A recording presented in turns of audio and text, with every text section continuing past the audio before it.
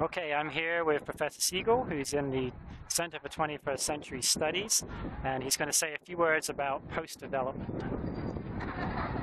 In our program, we're really interested in getting outside a single discipline and outside a single culture for its perspectives on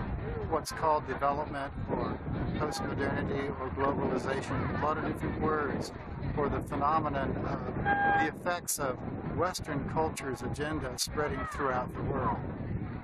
We spend a lot of time with the idea of post-development, which is a sort of loose association of figures from around the world who have noticed that the development failures that we lament so greatly have a lot to do with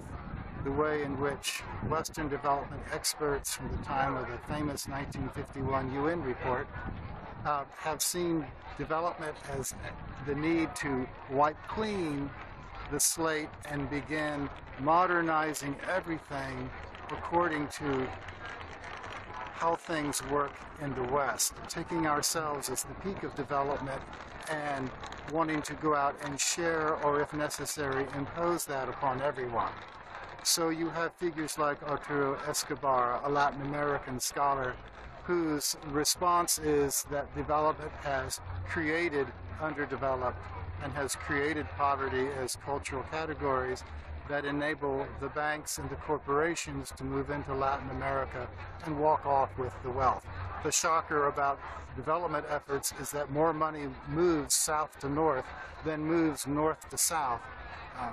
That something like 38% of our development dollars ever reaches a place like Latin America, and the rest go into the administrative cost and the American-owned, European-owned machinery of development. That's what we like to hear when we're on the road talking with grassroots activists in Sri Lanka who have given up on international development and want to do sort of a local version out of local communities' agendas using local expertise and a lot of non-modern methods that may be more sustainable in the long run. And that effort to return culture to development,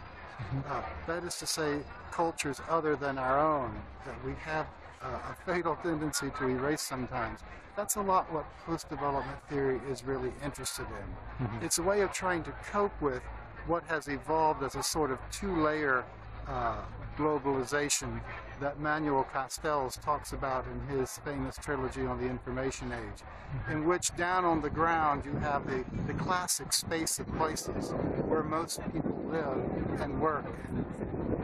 and have their references to reality. But way up on top of it, in a kind of cultural stratosphere, is the space of flows. That is where digital technology transmits information, money, and power all over the globe. And so the people who operate at the nodes between the space of flows and the space of power of places have enormous power over what happens and what doesn't happen to the people who are living at ground level.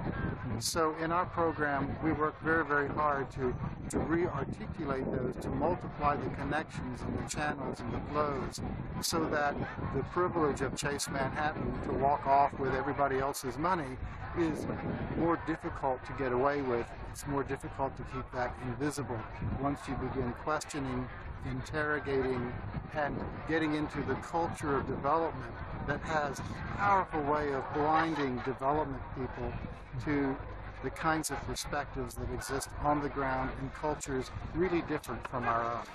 That's great. Thank you very much, Professor Siegle.